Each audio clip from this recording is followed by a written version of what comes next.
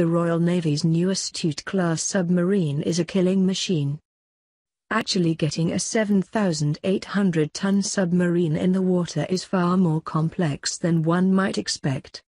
Once completed, the Royal Navy's HMS Anson will be one of the most sophisticated underwater vehicles ever built. Displacing 7,800 tons, the 97-meter-long hunter-killer submarine is scheduled to launch next year. She is the fifth of a planned 7 Astute-class boats that have described as a key component for Great Britain's naval strategy.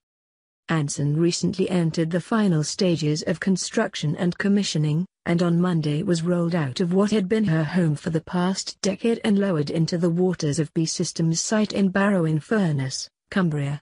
Moving the submarine was no easy task, and the Royal Navy reported that it required a delicate 2-day operation. Now that the ship is finally in the water, she'll begin the final testing and commissioning of systems and then prepare for her first dive. That will involve submerging most of the boat in a special dry dock before leaving Cumbria next year and joining her 4 sisters in Faslane, home of the Royal Navy's submarine force. The future crew of Anson will be present and are a key to those tests. They have been increasingly involved in the construction and fitting out process. The boat was formally named by her sponsor, Julie Wheel, just before Christmas of last year. The Royal Navy said that the final stages of the boat's completion were complicated by the pandemic, and COVID-19 placed particular challenges and demands on the complex operation to lower the hunter-killer into the water. Everyone present, including both service members and civilians, had to comply with COVID regulations, and that included the wearing of sea-level face masks. Actually getting a 7,800-ton submarine in the water is far more complex than one might expect. The rollout itself from the dock hall is a slow and delicate operation, checking that the cradles and submarine hull are not subject to stress as the boat is rolled over the transitions onto the ship lift, explained Commander David Bing Crosby, who has been named the boat's first commanding officer. Anson's submariners were joined by B staff during the operations. Lowering the ship lift also takes time, with the naval architects ensuring that all the tanks have the correct contents, so the boat maintains the correct trim as she floats, added Crosby. As she is lowered, the ship's staff are conducting rounds, leak checks, and looking for floods. Crosby and his future crew operated critical positions, such as running the diesel engines for power, changing the ventilation states, and bringing air into the ballast tanks for buoyancy. Once the boat was afloat, she was cold moved to wet dock quay with the assistance of tugs for training leading to the next milestone, which will include the trim dive.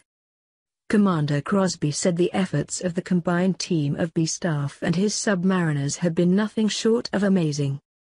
He continued, "The launch marks a significant milestone in the delivery of HMS Anson to the front line. I am extremely encouraged by the strong relationships my team and the RN are maintaining with the B-Build team and their contracted support.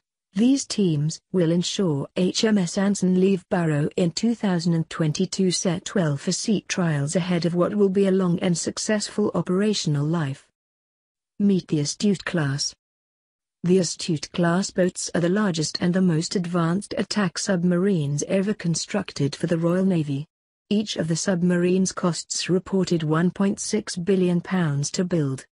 The class was the first of nuclear submarines worldwide to be designed in a 3D computer-aided environment, while the boats have been outfitted with many technological firsts, including not having an optical periscope. Instead, high-specification video technology has been employed, which enables the crew to scan the horizon and get a 360-degree view to address potential threats. Each measures 97 meters long, 32 feet, and the boats of the class are powered by a Rolls-Royce PWR-2 Core H reactor and fitted with a pump jet propulsor, the same reactor that was developed for the Vanguard-class ballistic missile submarines. The nuclear reactor, which powers the submarines and has a 25-year lifespan before needing to be refueled, can be used to recycle air and water. This provides a theoretically unlimited endurance for the submarine, which could circumnavigate the globe without surfacing. Unlike other nuclear-powered submarines, the Astute class was developed to utilize state-of-the-art anti-acoustic tiles, which reportedly allow the vessels to glide through the water almost silently. The little noise the submarines give off has been compared to that of a baby dolphin.